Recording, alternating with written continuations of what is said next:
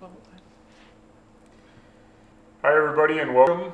Thank you for joining us for our New Zealand hops webinar today. We're really excited to be here. I've got a few of my colleagues here. We're excited to have a discussion about what is a very new exciting frontier for us. In late 2022, Yakima Chief New Zealand Hops Limited entered into a global partnership in order to bring New Zealand hops to brewers all over the world.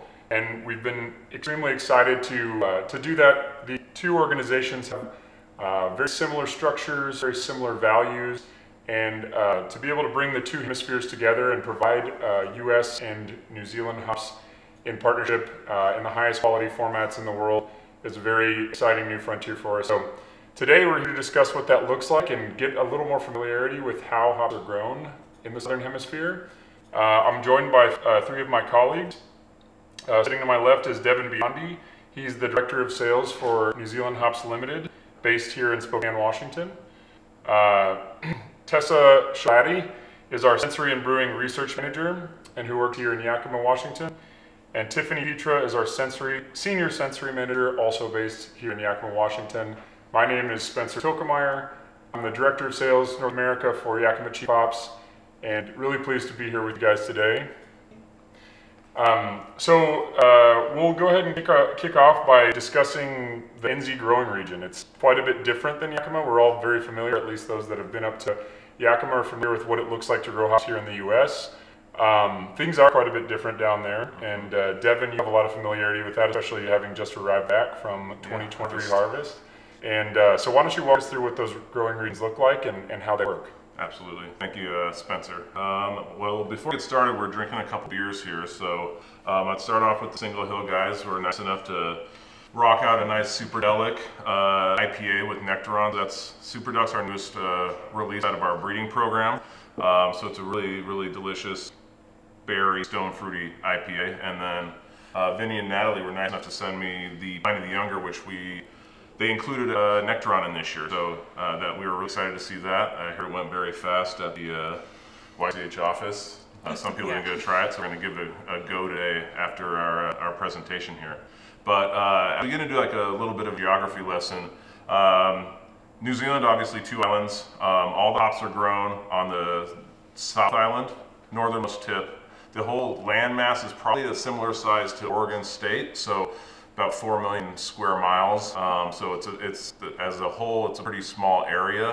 Hard to navigate, so it could take you 20 hours to drive around, but a lot of windy roads and everything. But for our purposes today, we're covering about a 40-kilometer circle.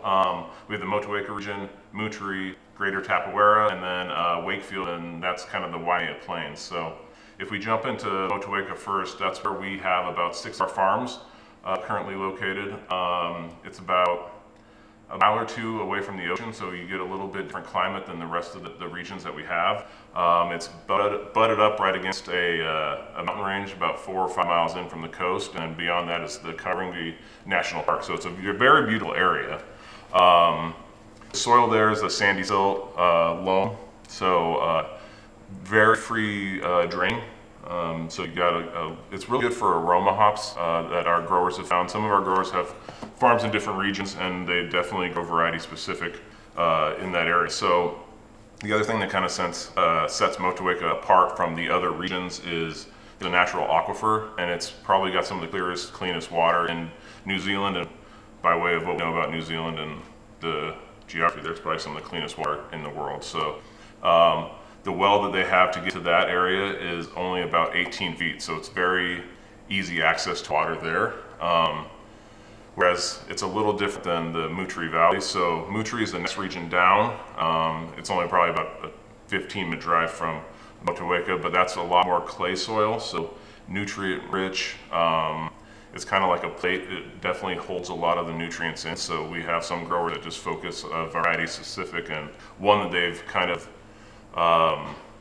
decided is they get better yield from, better aroma and hop flavors. Nelson Sauvin grows really well in the Moutere Valley. So same well in that region, to give you guys a little perspective, is about 1,200 feet deep, so it gets down there. So they also supplement some of their water from a natural catchment in the mountains around it. So that's how their irrigation goes. They also have the Motueka River, which outlets near Motueka into the sea. So moving along from there, we would have the Tapawera region, which is the most inland portion of the growing region for us. This is our most expansive geographically. We have 11 farms in that region. This used to be a very a lot of dairy farms, and so it's been converted slowly to hops and other crops. The soil there is like a free draining. It's very alluvial, stony. So the one thing that they don't have that it gets a little warmer in summer because they don't have the breeze off the ocean. It heats up a little quicker, which causes a lot of fast growth early. So, I mean, if you were there in December or January, you'd definitely see, if you drove around the whole region, that the Tapawera would tend to be shooting up a little bit quicker.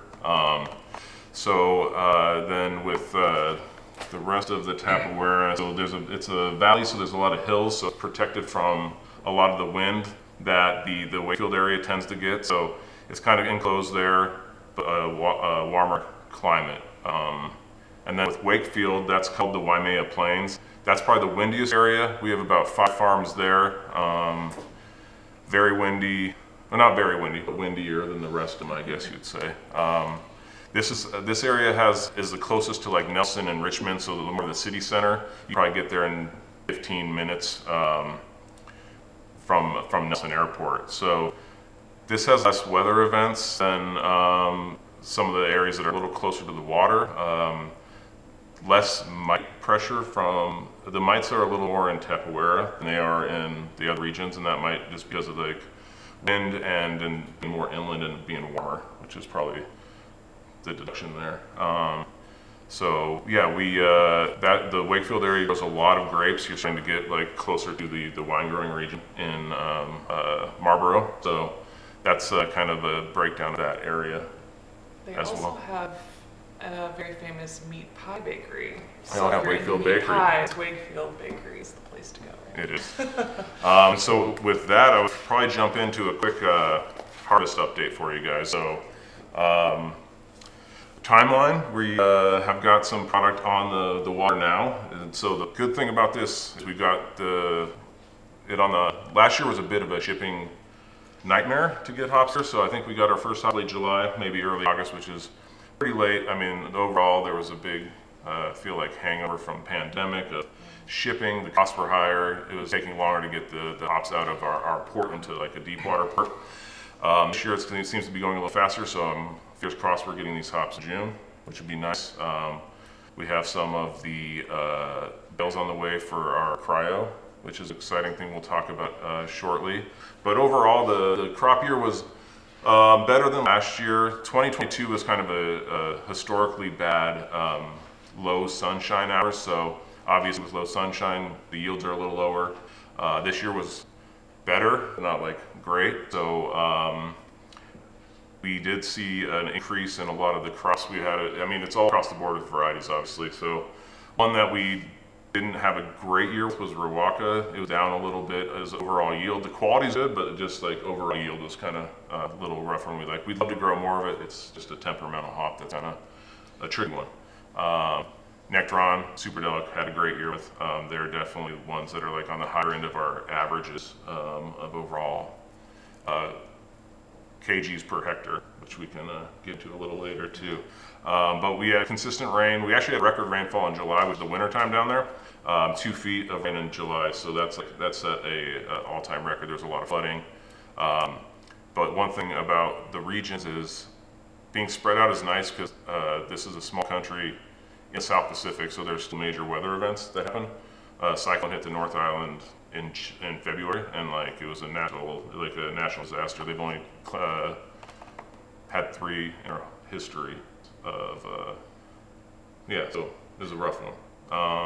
But with the weather patterns being spread out in a co-op like we are, you have a little bit of insurance, because if somewhere gets hit with a hailstorm like we did 3 years ago, some areas got kind of decimated, others kind of made it through, and we were able as a co-op to kind of surpass that. So that's a little harvest breakdown for you guys. I don't know if any other questions about it, but. Yeah, I appreciate the context, Devin. Not having ever been down there myself, it's a fascinating thing because there are a lot of similarities. We see, generally speaking, that growing hops in Oregon is pretty significantly different than growing hops in Washington and Idaho, which are much more desert climates. Yep. Seems like you've got some similar phenomena going on down there, inland versus coastal, and I would imagine that our Oregon guys could probably share some more stories with those coastal guys, and the inland guys could relate more to the Washington side of things. But yeah, it's pretty cool and interesting here too about some of the differences in irrigation and stuff like that. I really like what you said about sort of some of the geographic diversity that you have and what it means from a risk mitigation standpoint. It's one of the things that we really similarly rely upon here. We have farms in all 3 states, and we tend to have a lot of geographic diversity where things are grown, and I think that there's a lot to be said for what that means from a crop stability standpoint. Things like heat and smoke and everything like that we've had challenge with in the past few years have been typically geographically isolated, right? So there is some insurance to be had in that way. So, but pretty cool and looks beautiful. I can't say that we have quite that access to water to the ocean here. So that's pretty neat to see. 3 national parks within an hour, I think. Yeah, that's incredible. That's pretty sweet. So. Yeah, meat pies too. I'm sold there. So obviously, it's not just because they're from another place that makes these hops special. What's historically made brewers so enamored with them is the varieties involved, and particularly the fact that they produce some really unique aromas and flavors that hops nowhere else in the world do. And so that's what we're here to discuss, and that's what you guys are constantly pursuing with the breeding program. So Tiffany and Tessa, why don't we dig in a little bit to some of those specific profiles and what they look like for individual varieties? Yeah, so we're super excited because this was the first year that we were actually able to go down and select our lots to purchase for all of these varieties. And so we actually have up on the screen is our radar diagram for the bales that we received immediately after harvest for Nelson, and then the cryo pellets we produced right afterwards. So you can see the comparison there. But Nelson is probably a very familiar variety with a lot of brewers, but can go from a little bit grassy to pretty dank, decently onion garlicky. But in the middle there's the citrus, tropical, white wine flavor that you can get, kind of that catty Sauvignon Blanc. Sauvignon Blanc is a very popular grape varietal grown in New Zealand, so to actually taste those passion fruity, catty wines there and then also experience that in the hops was really exciting for me. But yeah, so we tend to see really high tropical passion fruit notes, a little bit of resinous dank, but I don't know if you have anything you want to add. Yeah, we ran some like single hop, dry hop trials with some New Zealand varieties, and one of them was Nelson. And we always blind code them for our panelists. They have no idea what they're about to taste, so they can't bring any of these preconceived notions about what they think the hop and the beer should taste like. But for this beer with just a single Nelson dry hop, our panel said grapefruit, cedar, mango, and rose, which sounds pretty good to me. Yeah. Nelson has a very interesting history. So it was released in 2000. That was a tough time for New Zealand and probably the whole hop industry. For that next decade, I think there's like probably 100,000 acres lost. And they were kind of it was a commodity hop cycle market. So if you weren't getting a ton of kgs out of your acreage, then it's tough to be viable. It was the time when everyone thought synthesized oils were going to take over the world. And a lot of people in New Zealand weren't sure if like the hop industry was even going to be around in some years. So it was kind of a fork in the road moment for a lot of the growers because they were releasing a lot of hops. There's no hops grown naturally in New Zealand, so they've been brought overseas, either the United States, Germany, or England. And so when they come out, they had this hop that was so off the wall. And honestly, when it started, people were so like, didn't know what to do with it. The cappy, like, it was just like, what are you giving us? This is just like, what are we supposed to do with this? And then the reason that it actually became what it was is that Lion, one of our, like a major brewery in New Zealand and worldwide, did some brewing trials with it, and then they got those white wine passion fruit notes from it, and that's kind of really what brought Nelson Sauvin into the world. And then in the United States, I mean, obviously, I think it's probably chalked up to the Alpine guys and the release of Nelson that kind of created that craft just boom, and like what it is today, kind of saved the whole industry in New Zealand. So kind of interesting tidbit. Yeah. Yeah, so I think we could probably go on to Motueka then? Mott, Let's as do everyone was it. calling it in New Zealand. Mott, So yeah. I don't know if that's the cool way to say it, I That's guess. very cool. Abbreves are very cool. Abbreves. Yeah, so we smelled, this is probably the second largest acreage maybe in New Zealand. I think Nectaron's past it now, Okay. but there are Nelson's one, Nectaron and Motueka are probably pretty neck and neck at the moment. Okay, so it seems, you know, a little bit lower overall aroma intensity, but has kind of those citrusy lemon lime aromas, tropical. Our panel usually tends to pick up really floral notes out of this, actually out of all of the New Zealand hops, but Mott specifically, we get a lot of floral notes from. I thought this was a really great hop to get more familiar with, and I will just say that going down there for selection for my first time, it was really exciting to me because we've always received kind of smaller volumes of New Zealand hops in the past, and this was our first opportunity to really start to define the specification of each variety, the aromas that we're looking for, what's the range across the variety, and kind of hone in on what we want to pick to procure for our brewers. So yeah, as you can see from this citrus, tropical, really lost a lot of that woody, spicy and grassy character and making it into the cryo format. So I'm excited to try some beers with this, but I think, did we do a brewing trial? Yeah. I missed it, but. Yeah, no, we did. The top descriptors were creamy, grapefruit, and peach. Oh, okay, I like that. Yeah. Creamy is an interesting one. We don't see that one often, but I see there's a pretty sweet aromatic Yes. spike, at least in the cryo. And I think one of our learnings from selection was one day, I think, when we were doing this, was the second half of it, and we were doing Nelson first. Oh yeah, that's And it was kind of bad. Like, you got to start with Motueka first, because like Nelson's so like just bang in your face that it was kind of like selecting after that. You're kind of, your nose is just like blown out. And next time we'll start with the Motueka and then definitely. go from there.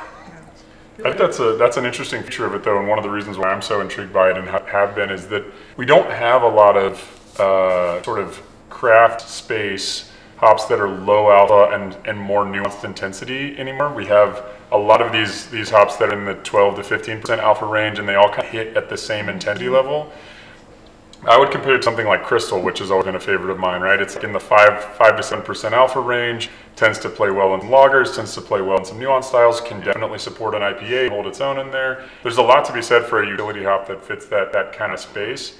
And I think Motueka is kind of in that same space for me, where it's like it really could, toe the line between a lot of different styles and things like that. So there's utility in that, especially in cryo format. I don't know what it ended up at, but I would bet the alphas are somewhere in the like low teens, and there's a lot of utility in that for like a hazy IPA whirlpool. You're not looking for a huge amount of BUs. You want to really juice up the aroma intensity and stuff, and so pretty cool way to be able to utilize a hop.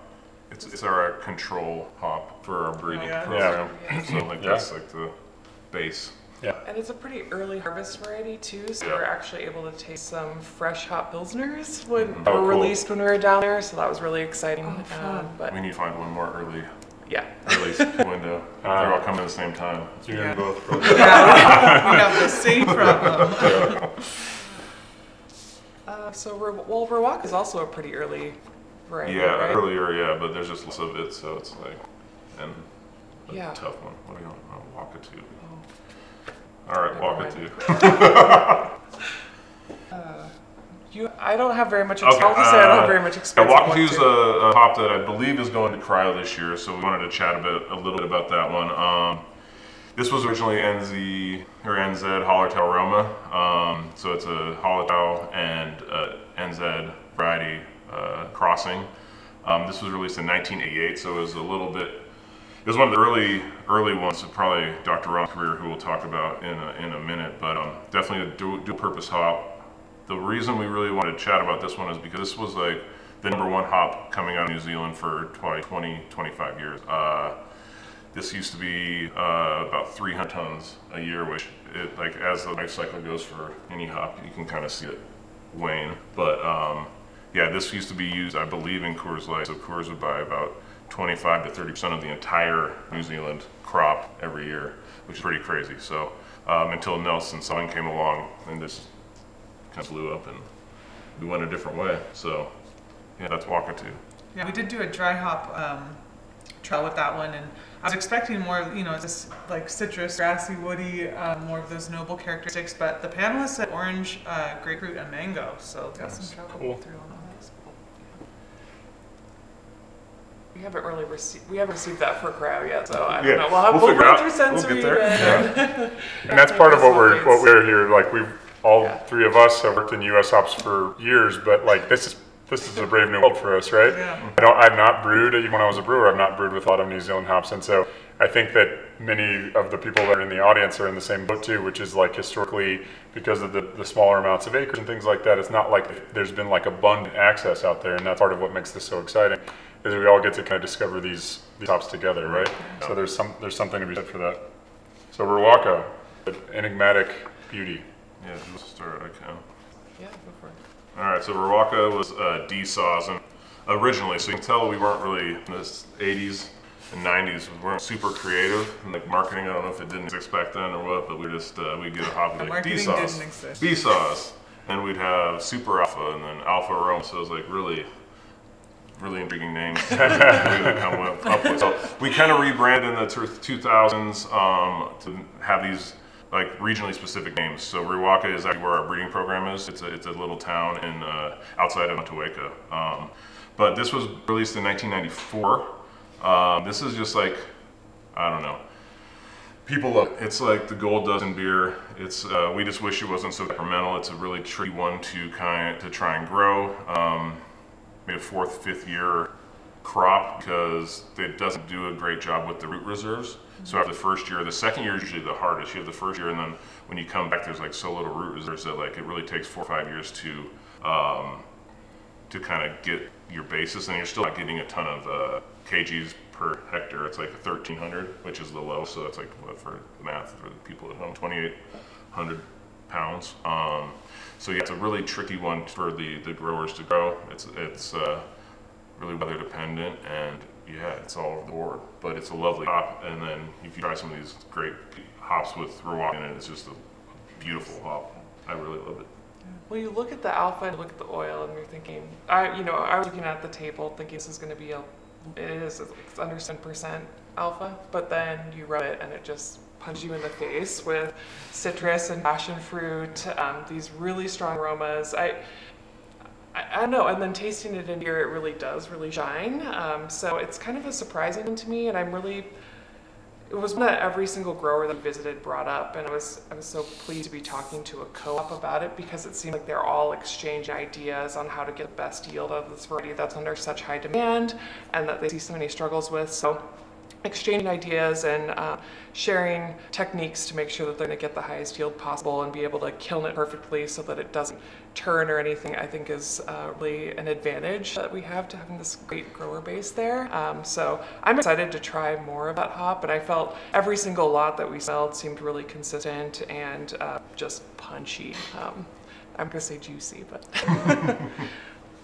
yeah. Did we end up brewing with this one? I can't remember if we had. No, we didn't. Okay. No. Yeah. It's elusive, as you said. Yes, So, it is. We tend to send it out in the market. Just let people decide for Yeah, themselves. we didn't want to hog it. Yeah. It's worth probably mentioning that there are some commercial examples of these beers out in the market at this point. So No Fruit Needed from Breakthrough Brewing Company is a Nelson beer that that is actually also features Motueka and Ruaka. Man, that one punched. I don't know if you were at the New Zealand Thursday, but whew. Was it No fruit needed indeed. It No was fruit very needed. Alex, pretty. the founder, and I used to work together. Oh, nice. Oh, excellent. Yeah, Nice. so I think it was like 12 he pounds does per good barrel. stuff. It Yeah, was, he loads up. it was an imperial IPA in the truest sense. Yeah. Yeah. Meet the Motuekas. Hop Butcher is one of our favorite breweries in the Chicagoland area, and they have the Meet the series, and it tends to feature mainly one hop or single hop basically. And so this one, Motuekas, is that's a great one to seek out if you're looking to gather what the profile of Motueka is. Death Coast Rip Brewing Company are some of my favorite brewers in Southern California, and guys that play disc golf with. And generally, while we're playing disc, we're going to drink something like Death Coast, and I can say that beer is wonderful. Yeah, a West Coast lager with Ruaka, 86, yeah. Mosaic. Dang, what's not to like there? Exactly. It is awesome. So, and then we'll talk about Nectaron in a moment, but obviously we're drinking 2 beers today that have a Nectaron feature to them. And Holy Mountain is produced Nectaron de Monto, which is West Coast IPA brewed with Nectaron.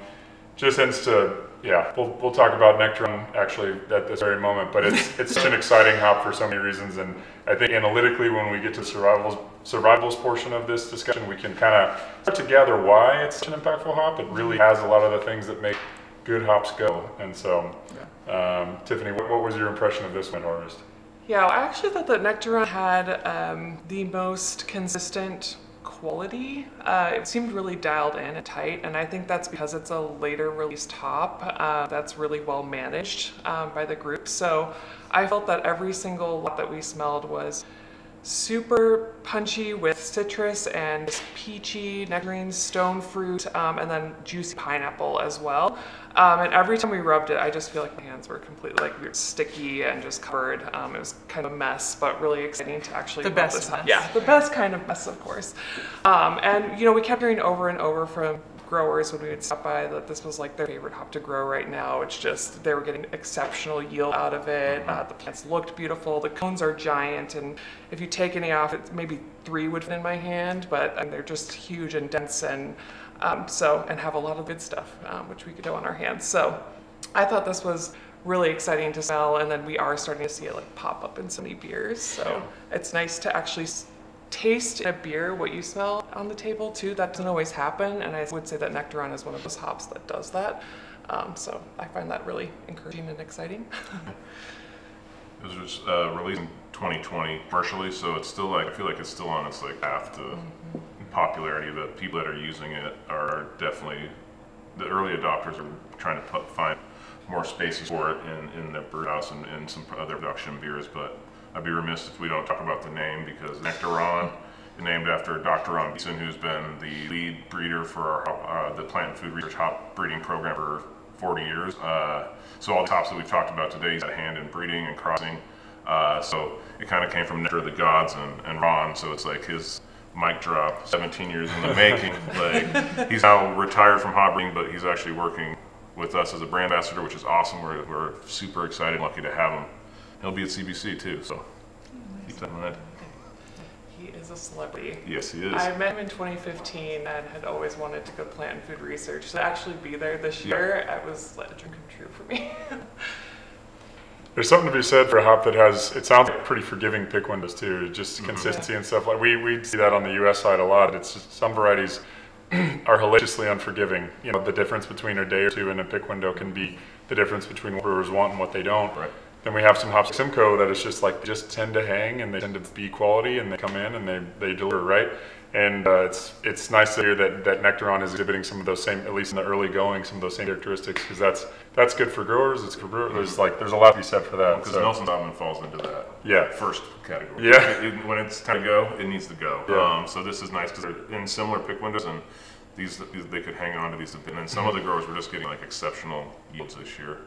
They were filling, 2 rows were filling their kilns, and they were I don't know what to do. It's like shutting down my machine, my picking machine. So it was, good crop year, and we're excited to see how the Cryo comes out. It'll be exciting. Yeah. Last but not least, Superdelic. Superdelic, yeah. Well, I don't really know how much is planted right now or how much was harvested this year. We were shooting for about 17 tons, so I think we came in probably 6, around there, maybe a little more. This is the most recent release from our plant breeding program. It was NZH 102. So, we're super excited about this one. It's a kind of a off the wall. The growers are super pumped about it because it's something so different than previous New Zealand hop releases. So it has a super high oil content for New Zealand hops. It gets up to the 2.2 range in total oils, which traditionally is 1.7 is kind of the upper ceiling there with Nectaron and Nelson Sauvin. So this is kind of has this really deep oil content, and then a higher berry flavor, which is something that you haven't seen a lot of in the New Zealand hop aroma kind of profile. Usually the berry, the candy, so it's got this sweet aromatic, and rubbing it fresh with really lolly, really lolly. awesome. The lolly airplanes. I know Cloudburst did a Superdelic beer called Your Own Research, which I think is hilarious. But our pan got peach, pineapple, banana, and then kind of a woody resinous finish. So How often does banana pop up?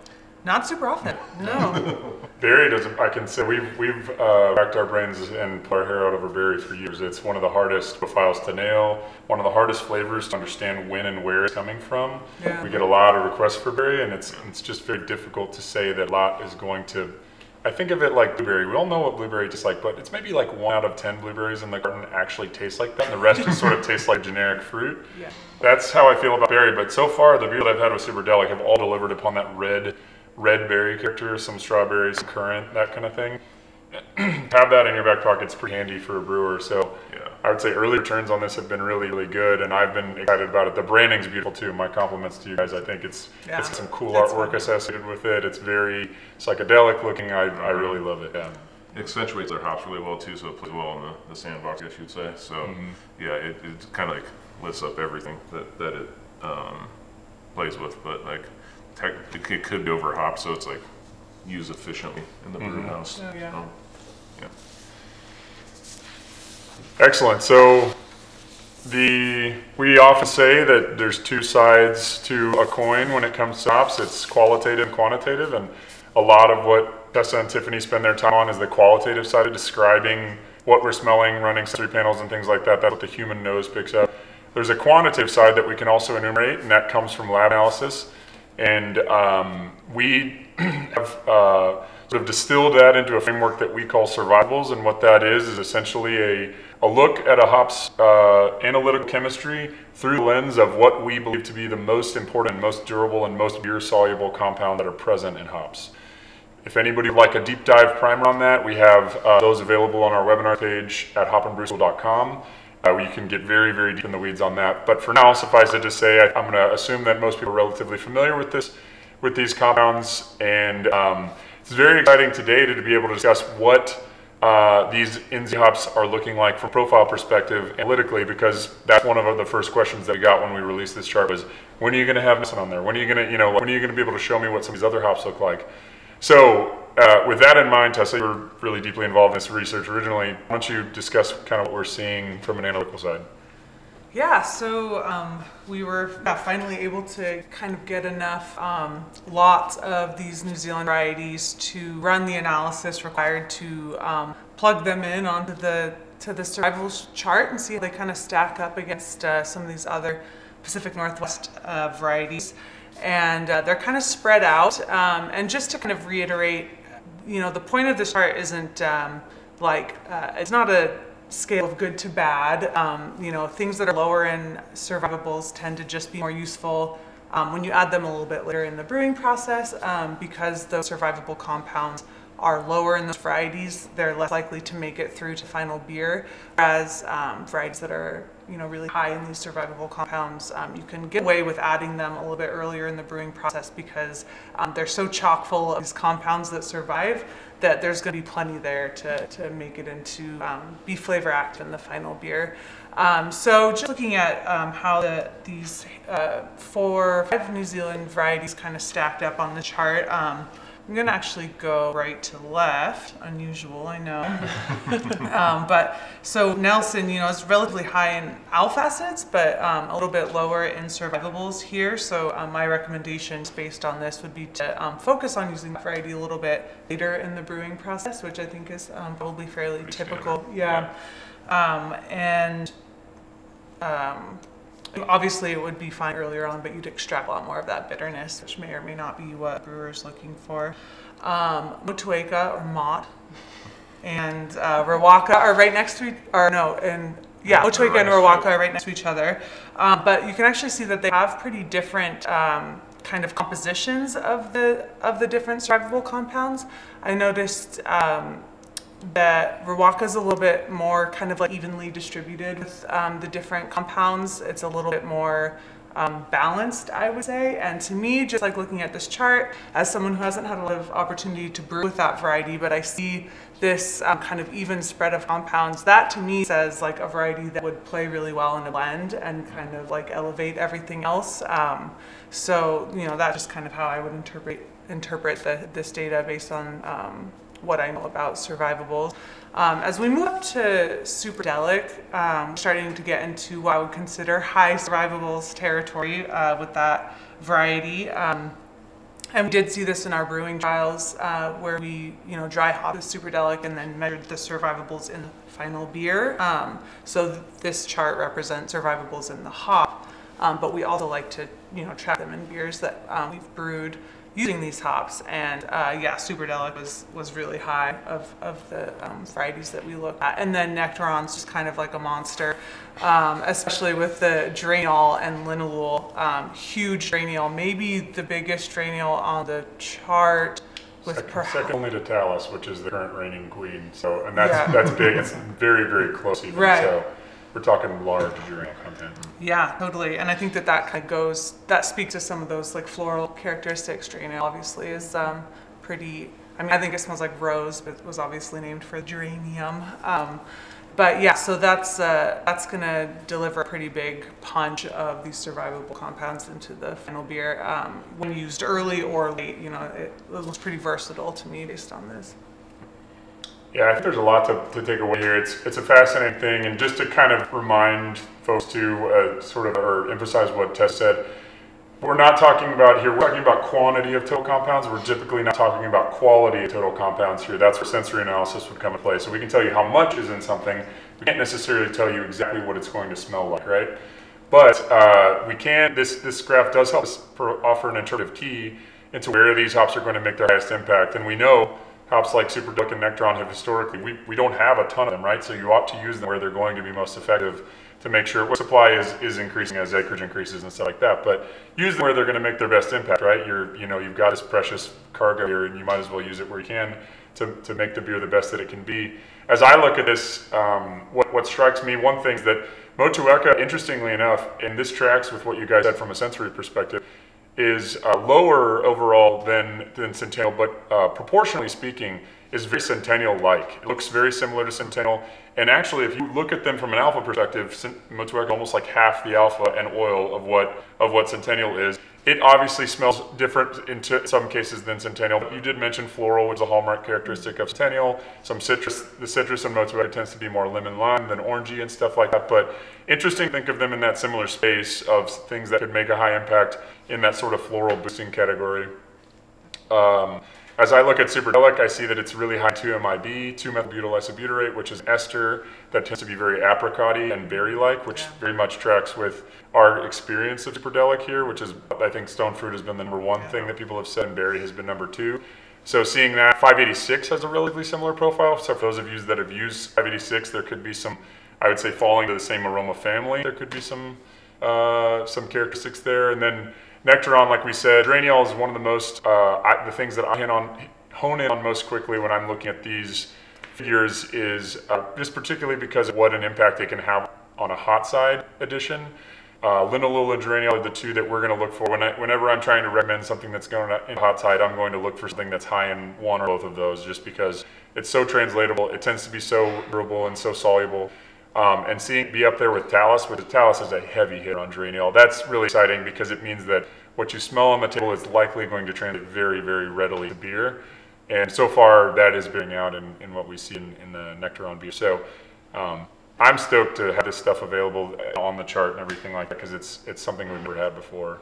So another note about Draenol is that it has been shown in like academic literature to biotransform into beta-citronellol, which is not present in hops in measurable amounts. So if you can kind of pack that wort stream with Draenol and give that to the yeast, then it'll take care of it and turn it into some really lovely complex citrus character that is difficult to get otherwise. So yeah, late whirlpool Nectaron, act fermentation, dry hop Nectaron, that should produce a pretty powerhouse beer for sure. So very exciting to see that. So we did mention also that we are, for the first time ever, producing New Zealand hops as a part of this partnership into the Cryo hops format. Cryo hops being a patented pellet technology that we employ here at Yakima Chief. So it's a pretty natural fusion of what we intend to do with any hop that we procure and that we are responsible for, is to provide it in different formats, but particularly ones that are value added for brewers worldwide. The benefits are obviously increased yield because Cryo is a concentrated pellet format. You're just putting less hop matter into the fermenter, right, or in the whirlpool. But that also has downstream effects, less effluent, right? So a lot of city sort of municipalities are getting more and more scrutinizing of what people are putting down the drain. Putting less into the fermenter means less down the drain. But yeah, it's also stuff for those that are pursuing sustainability goals. It's less carbon footprint to ship it, to store it. And ultimately, we believe in a lot of cases it provides a better aroma experience for brewers because a lot of leaf and less overactive material is being removed, and what you end up with is a lupulin-enriched pellet that is, in our opinion, the highest quality pellet in the industry. We produce it with vast amounts of liquid nitrogen to ensure that the integrity of the pelleting and the lupulin glands are almost like sand as they're being sifted through the cryo process, and they're so cold that you can actually separate them almost like a sand-like material, and they're just so intact by the time that they get pelleted that it produces this incredibly it's been babied all the way through the process, right? So it's a lowest HSI pellet that we produce. It's the lowest temperature pelleting that we do. So our first run, we air freighted over some bales of a few of these varieties to have some beers ready for CBC. So for those of you that will attend CBC, you get to try some. That was on April 12th. We're in the midst of getting our larger bale shipment over and beginning full processing of NZ Cryo. Devin's actually going to be doing a kind of a cryo tour with Dr. Ron Beaton right after CBC and making a bunch of beers in the United States with NZ Cryo, which is super exciting. The varieties, as of right now, right off the bat at least, are Nelson, Ruwaka, Motueka, and Nectaron, and we'll continue to expand that as time goes along. But yeah, super excited to just see products from other hemispheres, other growing regions make it into the cryo format because we have so much global success with cryo and seeing all the benefits that it provides to brewers. It's a natural kind of folding in of our own mission too. So very exciting. Yeah. So you're gonna do some brewing at the we're doing New York, Chicago, Bay Area, LA. Tour. Dr. Ron's going on a world national tour. National tour, yeah, celebrity tour. Yeah. So yeah. I haven't even seen any of the pelts myself yet, so you'll be one of the first users. That's really excited. Yeah. If you are at CBC, we have a beer produced by Monday Night Brewing Company that involves Cryo Motueka that is going to be very, very good. So I'm looking forward to having one down there. So will that be with the BRACT program, or is it separate from that? Separate from that. Okay. Yeah. Why don't you touch upon that now, since great segue. Yeah.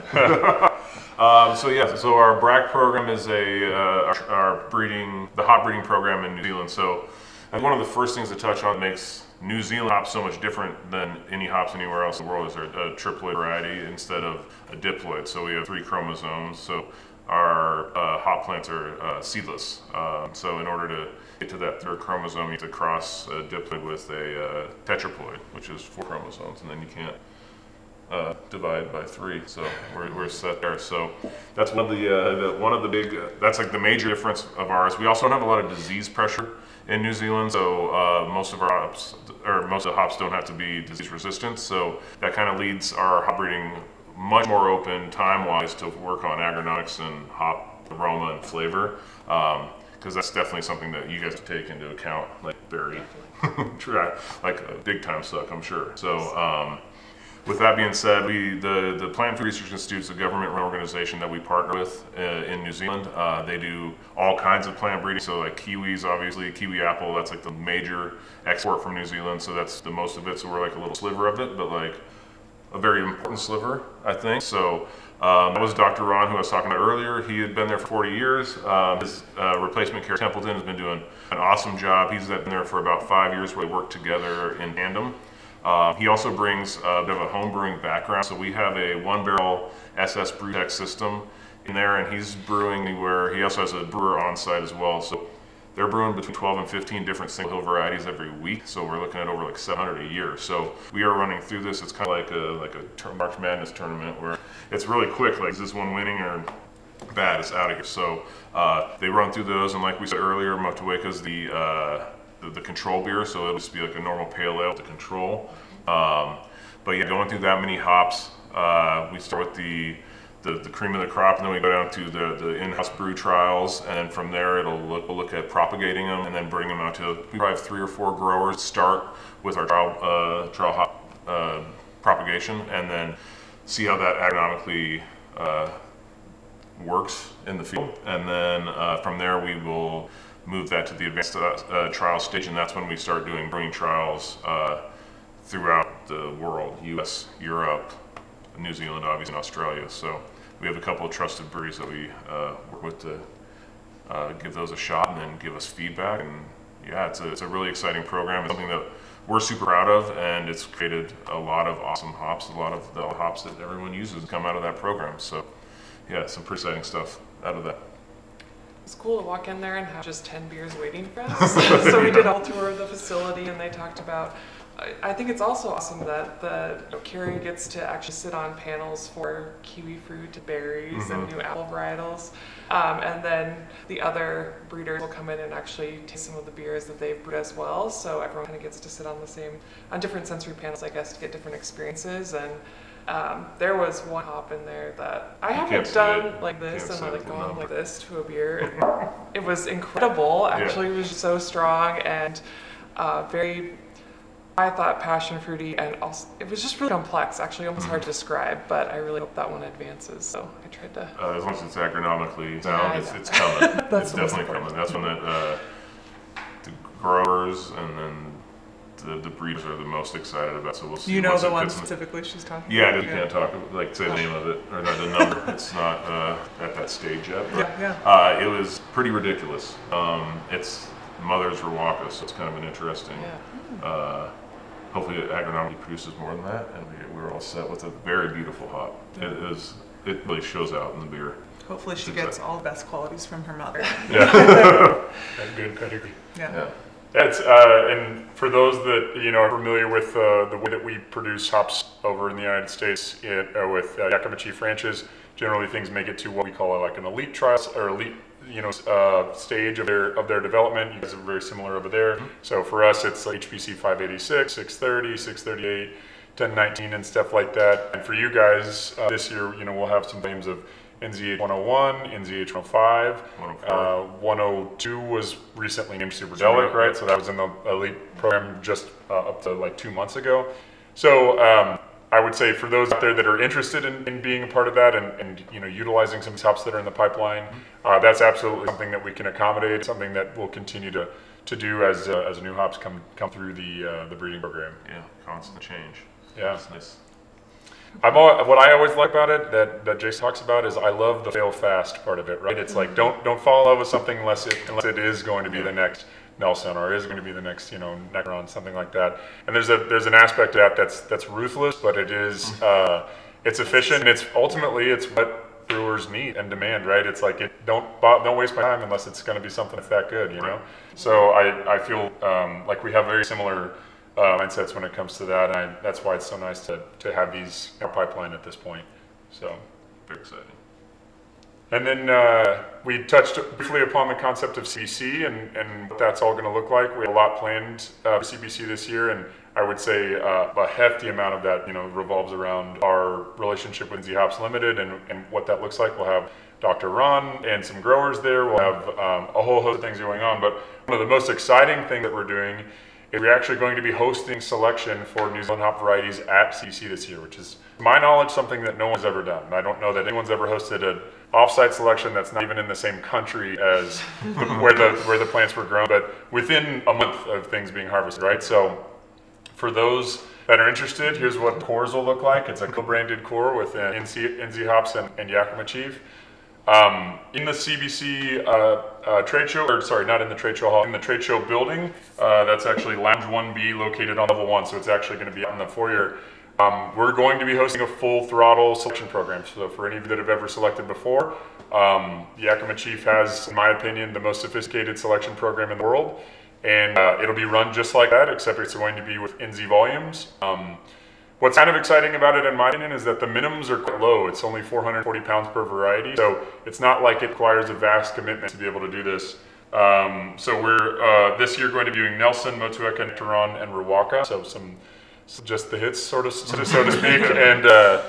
And for anybody that's interested, we do still have a few slots left. They're filling up pretty quickly though, and that'll be on Monday, Tuesday, and a little bit of Wednesday during CBC this year. So I'm super excited to do that. I have not been down to New Zealand. I've never actually rubbed a core myself. I will probably do that one once this is over. And so to get to experience, I think all of you know that it's a very unique thing to be able to dig into fresh hops in a core format right after harvest. There's nothing quite like it, and it does give you such a critical impression of what you like and don't like, and all these other things in a variety. And we aim to be able to provide that experience at CBC this year, and to that end, I think it represents a giant leap forward, I think, in terms of what global hop procurement looks like for brewers. So. And all of the growers in New Zealand are really hungry for brewer feedback as well. So one of the great things is we focus so much on that, obviously, trying to connect brewers and growers, but we'll be taking all of that data that we collect during CC and being able to package that up and give that feedback to all the growers that we procure from this year, and they are stoked, like so excited. Every one of them. Well, this is when I harvested Nelson. Is it what you like? And they really are. What are brewers wanting? So I hope that everyone's really open and honest with their feedback, and I'm just really excited to see how we can provide value also to the growers back in New Zealand. So yeah, it's a natural kind of connecting of the circle, because it's what we do here, and just applying that same template to what you guys do is going to be awesome. So I'm super excited. I'll probably spend a lot of my time down there during selection just because I want to see brewers' faces when they get to do it. So yeah, with that, I think we have some time to open it up to Q&A here. For those that are on the webinar right now, there's a chat function where you can insert questions. Please do so. We have some expertise in the room here that would be really glad to answer your questions. So I'll kick it off with a question, though, about the two regions. So we discussed today geographically the ways that they're similar and different, the ways that the breeding programs work. There's a lot of similarities. I think if you've never been to either of them, though, the scale is pretty dang different. So maybe can you guys touch upon what the scale size we're talking about of U.S. major hop growing versus New Zealand hop growing? Sure. Okay, we'll start with New Zealand. So like I said at the start, the total square footage is just mileage is the same as Oregon State. So we're talking one of the states that is growing hops in the Pacific Northwest. So and all our farming in a very distinct region. We're on about 800 hectares, so we're 2,000 acres. The whole industry down there is probably about 3,500 acres. We're growing about 4.4 million pounds, maybe 4.5 million pounds a year. Just gone out. So very small, very niche. We don't have a lot of area to expand. There's other farming and kiwis and apples and dairy and everything else, limes, everything you can imagine down there. So it's a very crafted. You come to some of these farms, like you saw, some of them are very small comparatively. They're so cute. So yeah. So. And then you compare that to the Pacific Northwest, so just the tri-state area, we're 60,000 acres, so quite a bit bigger. And I believe Washington in itself produced about 48,000 last year of those acres. So yeah, that's just in comparison. I don't really know our pounds. That's not my. It's about 100 million pounds, probably yeah. U.S. industry, maybe a little more than that. It's just rough numbers, but I think it's really useful context, because I think historically for brewers, I can see when I was a brewer, it was yeah, and that sounds cool if I can ever get it, right? Who knows if I ever could, or who came from, whatever, And I think so it's useful for brewers who, in the past, have not been able to get a hold of it to understand that partially, that's not that people were hiding from you, it's just very, very small acreage, right? But it's one of the beauties of this partnership that we have now is because of the way that you guys are expanding acres down there, but also because of the global footprint that ICH has, we really can give brewers ready access to these hops throughout the world, and you don't have to go through some crazy third-party back channel to get them. You can get them on the same pallet as Pitra and Simcoe and Mosaic, right? And that's a really beautiful thing from a utility perspective for brewers, and I think it's what's going to allow them to become more mainstays rather than just well, I just put in a one-off when I can sometimes get it, but I really most of the time can't, Exactly. And so that's as a brewer and somebody who still is a brewer at heart, I feel excited about that. So. So we've mentioned before that the two companies have really similar values. We've been friends for a long time, right? We just have never gone into this kind of arrangement. Official. Yeah, exactly. Exactly. Courted each other. Facebook official, yeah. Yeah. So maybe I can describe a little bit of how the YCH company structure works. Maybe you can describe the same thing. But we are a grower-owned co-op, very similarly. We have 14 owners. They're all based here in the Pacific Northwest. So I like to say that we don't own acres, the acres own us, right? And so we're responsible for making sure that we are producing and storing and then eventually servicing and selling the best U.S. hop products in the world. And what makes that unique, all the things that Tiffany just said, we have a direct pipeline back to growers, and so things like selection feedback go immediately back to growers, and they know in real time. They even get push notifications of when brewers have selected their hops or left notes on their hops and things like that. And it makes for a much more two-way flow of information, which I feel like ultimately bears out heavily in what the quality that brewers receive is. Growers, as you said before, ultimately they aim to please. It's in their interest to please, right? They're not interested in growing a bunch of hops nobody wants. So we really find a lot of value in being able to pass that information back to growers. And I believe it's a very similar structure down there. So. Yeah, I mean, you covered most of that, but it's just different numbers, I guess. So we have 27 farms, but that's probably 22 growers. So some growers own a couple farms. Every grower is a grower owner. There's not been a lot of contracts. I think you got some contracts that contracted growers in the outer range. But all of our growers are grower owners. So the grower committee meetings, there's a lot of opinions and things like that for sure. But yeah, right. Democracy has some complicated parts. So yeah, it's very similar. And then our job as NZ Hops is to get to tell the story of the growers and get their hops out into the world and into beers, and then kind of get one of the partnerships with you guys that you guys have done a super good job of is the visibility onto growers, and that's something that we kind of strive to do, is to get more visibility on our growers, because it's such far up away place that not a lot of people come to New Zealand, they come to Yakima every year and can drive out to wherever they're going, meet the farmer. But now it's trying to get more visibility onto those guys, so you can kind of build that relationship and go from there and know where you're sourcing your hops from. So. Yeah, I mean, one of the coolest things to me about this industry, and ultimately why I've been so romantically involved in it for so long, is that I can't think of really any ag crops in the world where, other than maybe coffee or something like that, where the person that grew it can share the product and enjoy it together with the person that's using it or making something with it, right? It's we can tell you down to the letter what field, what day it was picked, where, what soil type it was in. And, corn and soybeans and all these things, they just go into a giant pile and they get sold, and that's fine, right? But there's a significant amount of sort of uniqueness and specialness to what it means to brew a beer with the hops, and we see that all the time, that we've got people that are, they're Black Star ranchers through and through, they're double R through and through, right? And that's because they know the grower and they love them and they love what they do. And that's beautiful to me. That's really the kind of highest expression of the mission. So, yeah, it's really exciting to work with a very similar structure. Right. It means that we don't have to do any mental leaps when we're talking about how this should all work, right? Yeah, right. So we're kind of parallel tracks. Yeah. Looks like we got a question in the chat. With the lower volumes of NZ hops being grown, are the minimums for selection less? Yes, they are. So the minimums for selection for NZ volumes are 440 pounds, which is 10 cartons. So quite a bit lower than we do for US varieties. Some of that has to do with the pelleting capacity of the folks at New Zealand Hops and the way that they're able to run their pellet lines. Ours are much bigger. We have to have larger lot minimums to be able to run selected lots. We have pretty gargantuan pellet lines, and so the scale is different, and we're able to actually kind of leverage that to the brewer's advantage and allow for smaller selection minimums here for New Zealand grown. So lots are 5,500 pounds for us. Yeah, roughly 40,000 pounds. Yeah. It's not a competition.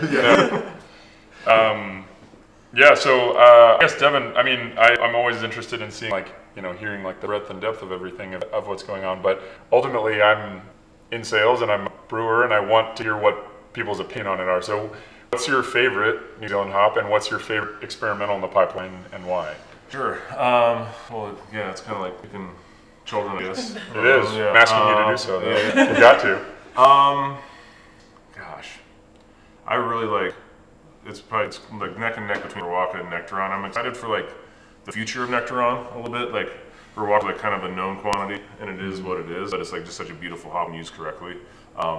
Nectaron, one that's just I feel it's still such in its infancy and growth, and people using it, that we're going to see just kind of a bunch of it out there this year, and people are already kind of putting it into hops. And I just love that pineapple. I think some of the reason why I like that one so much is the branding that we did about it. The marketing of it was exceptional, and yeah, it just the brand looks great, and that's kind of what you got to do to get stuff out there into the world. No more super aromas or super alphas, and it's all going to be fun names going forward. But yeah, the beers I've had with Nectaron, and especially this one from the Single Hill guys, has been just awesome. So I like those two. And then we were kind of chatting about the experimental one. That one's a couple years away. I think there's a total of like probably 88 pounds total this year, so maybe 44 coming to the United States. Not a lot, so it's a very small amount, but it's a very exciting. The excitement between the growers and the breeders about that one is something else. And if we can somehow, I'll be the most excited if we can somehow find an early window pick hop. That would be wonderful for the growers and everyone else in the industry down there. I feel 4 different people pulled me aside. Have you smelled this one? Yeah. And they kept throwing bags in my face to smell. Yeah. And I was like, I have, but they still. But I'll smell it again. Yeah. Well, we had a brewer down there, and then even Bridget had it smelled, and they're like, yeah, we'll see it be polarizing. And then once they tried it in the beer, they're like, oh, Yeah. I'll try all that. I'll take everything you got. We drink a lot of beers, so to have one, Yeah, exactly. There's a lot of them sitting there, so for one to stand out the way it did, yeah, it's exciting. I think about that from a brewer's perspective all the time, and I try to use that as my measuring stick of any product or anything that we're going to produce. Is like, brewers have a lot of good options out there, right? There's a lot of good hops in the world, a lot of good hop products in the world. So if we're going to release something, it better deliver, right? And that's so. To me, I think you know, maintain that that perspective of the Jade Brewer, which is just like, why should I care, right? And if it pops out of glass like that, that is a good sign that you're on something. So Yep, absolutely. Well, that brings us to right at an hour, which is probably a good time to go ahead and close. So thank you everybody who joined us today. Really appreciate it. This will be archived on our webinars page on our website and available at hopandbrewschool.com. For those that can that see the screen here, we do have a brewing help desk, brewinghelp@yakimachief.com. That's a help desk that's staffed by myself and Tessa and Tiffany and a number of other former brewers and lab staff. So a very capable group. If you ever have any troubleshooting questions or dealing with an issue, or you just have a curiosity about the hop industry, that's the group to contact, and we aim to get you a relatively quick and informed answer there. Very, very excited to see a lot of you at CBC, and hope that you'll come up and introduce yourself if you're not somebody that we already know. Wishing you guys a great summer season, and looking forward to getting some crop year 2023 volumes out there in the market, and seeing what these hops do in beer in the U.S. or so, and elsewhere. Well, thanks everybody. Thanks for having me. Yeah. Fun. Cheers. Cheers.